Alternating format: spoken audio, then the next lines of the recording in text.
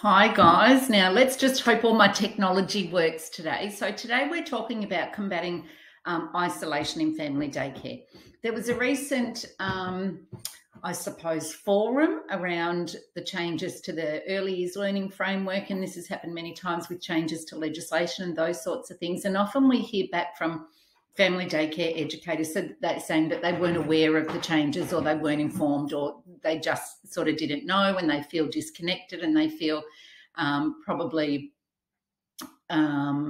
less important than centre-based services. We often get that kind of feedback around our sector. So today I'm going to talk about what are some of the strategies that you can do in your family daycare as a family daycare educator, and what providers can assist you with also, in order to alleviate or minimise some of those feelings. Because you do work by yourself predominantly, or a lot of the time, these feelings are real for family daycare educators, very different to our centre-based counterparts, and what that means for them, because they're always working with somebody. They may or may not like them or get along, whatever else, but they're still working with somebody. They're exposed to those collegial conversations. They're exposed to different practices. So there's a range of differences as to why you guys in family daycare can often feel this disconnect with the sector.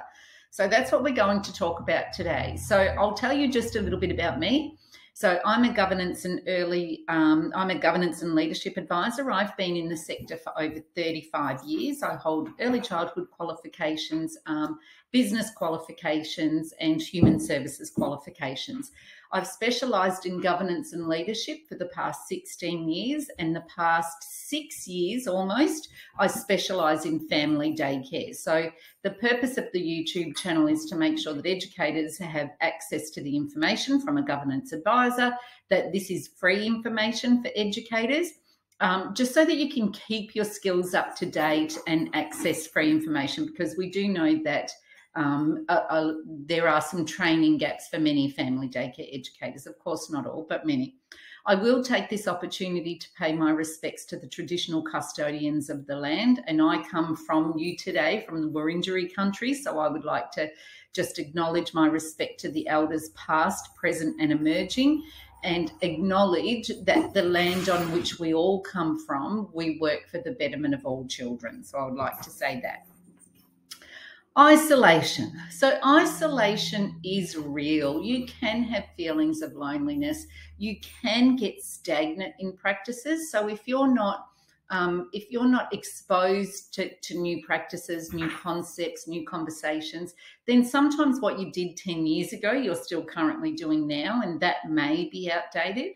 I see in some of the forums with family daycare that time out is still a practice, and that's actually not considered best practice any longer. So how are you updating your skills? How are you staying informed?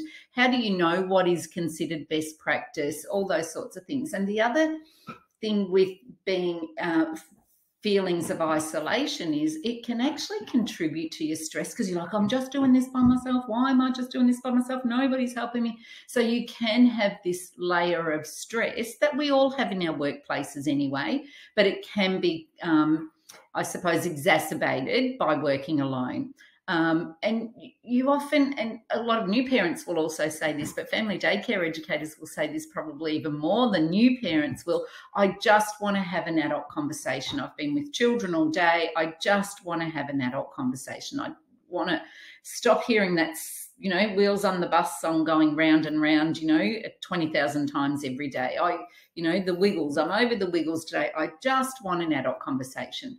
So we can see these, we see these feelings of discontent. We see these feelings of loneliness. We see these feelings of disgruntledness even. So today, as I said, we are going to talk about some of the things that you can do. Now, one of the things that I do want to say to you all the time is, now I work for 2 of our 3 peak bodies, and one of the things that we work on all the time in those peak bodies is engaging family daycare educators. There are a number of barriers to that. Like, firstly, we as peak bodies that are registered with a CEQA and with CCS, we can access those databases, but they are the approved provider or the service provider. We don't have access to approach you as a peak body. We don't have the access to approach you as an educator directly. So we don't have your email address so that you know what training is coming up, you know what changes are coming up, you know what policies need to be changed, you know what practices need to be changed. So but just know that you're not alone. Those peak bodies, you can reach out to the peak bodies at any given time. You can reach out to me at any given time. So you're not alone. And family daycare is in fact probably more valued from a sector perspective than you may realise. And sitting up at those peak bodies where I sit quite frequently, I can absolutely tell you that family daycare is always in the forefront of our minds about how we can engage and support family daycare. So you are definitely not alone. That one much I can promise you. So today these are some of the strategies that I give to everybody just to make sure they stay informed and connected and aware, I suppose, of best practice. So make sure you have some professional newsletter subscriptions. The Department of Education have newsletters. The Department of Education, Skills and Employment have regular newsletters. I have regular newsletters. Early Childhood Australia have regular newsletters. So find the subscription that works for you. If you've got a particular educational theory, a program theory, you might be a Montessori program, you might be a Steiner program. I'm sure there are forums that you would be able to sign up for those so that you get an understanding of what's changing, what's happening, what the current conversations are, what the current challenges are. So those newsletter subscriptions are really important. And you know what? You don't have to read the whole thing, or you don't have to subscribe to a million. Just subscribe to a couple that are of interest to you. Have a quick little read while you have a coffee once or twice a week, and that will help you stay informed. Network if you can network. Now, I know many service providers offer you as educators networking opportunities. So make sure you do take those opportunities to network and have those adult conversations, have those professional conversations, because we don't want we don't want family daycare educators getting into that home rut where they do really feel alone, and then we end up with that disconnect and that dissatisfaction. So networking is a way that you can really, I suppose, enhance your skills or invigorate your skills or invigorate your knowledge. So make sure you're taking opportunities of networking. And if your service provider doesn't provide any opportunities, I'm sure that there are many educators. There's many educators on Facebook even that you can connect with and build that network that you can just pop your questions in there, and there's other people on the other side that you can engage with. Professional development. Now, I speak in my budget and my costings video, so you might want to check that one out if you haven't already, about budgeting for professional development or budgeting for a conference even. Like, I really promote that everybody goes to a conference. I think conferences are really good for our professional soul.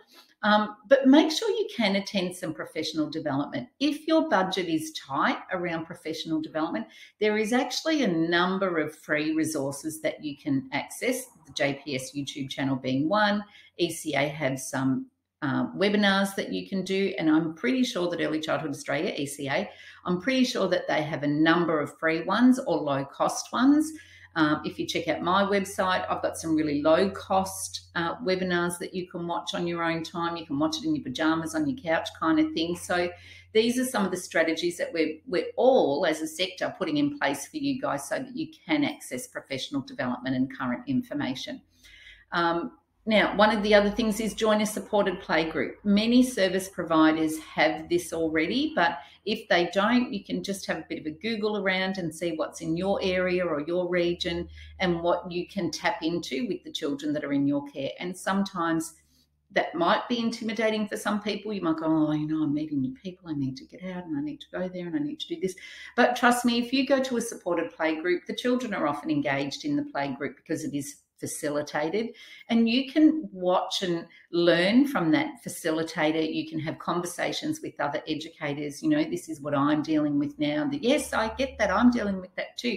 And we do know that post-COVID that children are presenting with behaviours that are a direct correlation to being in isolation and missing out on some of those developmental stages. So we do know that that is a reality to anybody working with children at this point. So there's some of the things that you can do to combat those feelings and to get involved.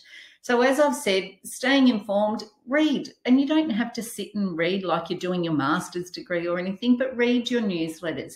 There's a website called The Sector, and they have a range of articles that it's online. They have a range of articles that you can just have a read on. You know, this happened in this centre's doing this. Community Childcare Australia, they have, or the Community Childcare Association, they have free magazines that you can subscribe to.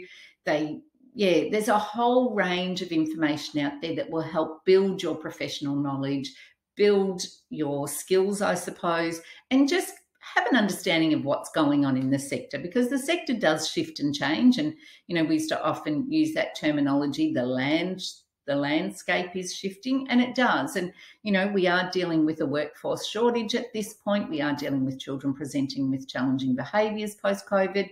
We are dealing with parents that are coming out of COVID, and like many of us are struggling financially to regain what has been lost. So there are differences in working with our current society than it was 2 years ago. And some of these articles, magazines and resources have been tailored to that, to help you work with those families and children and get the best out of the education and care service that you're providing.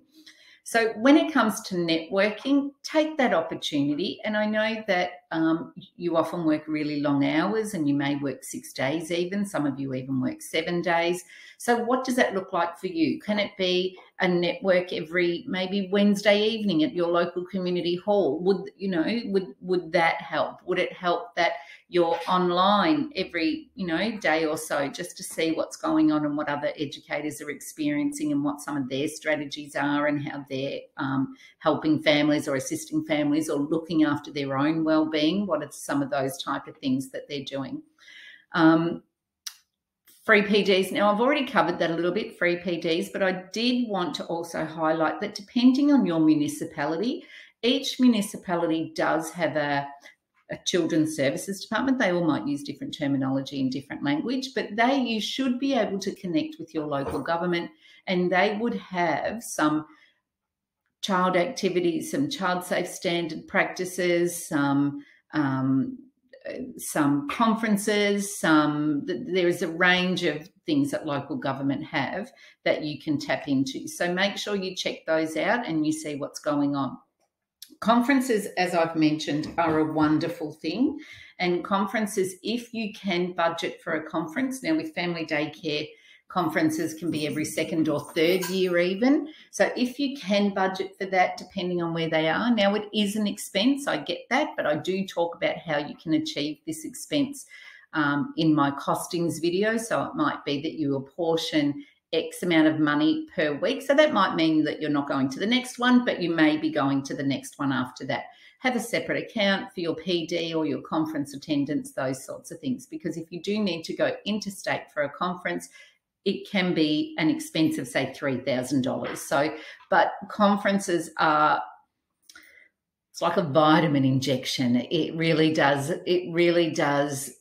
provide you with so much information, and it gives a lot of inspiration. A good conference will really inspire. So that's what we're going for.